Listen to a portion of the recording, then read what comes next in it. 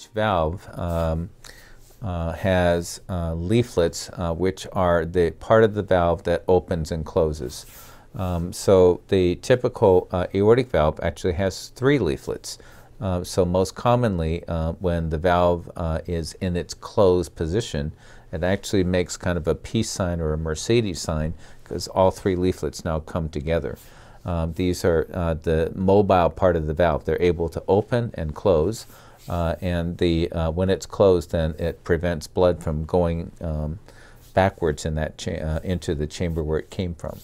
The mitral valve typically has 2 leaflets, and so the mitral valve then has 2 leaflets that open and close, kind of like wings, if you will, that are controlled.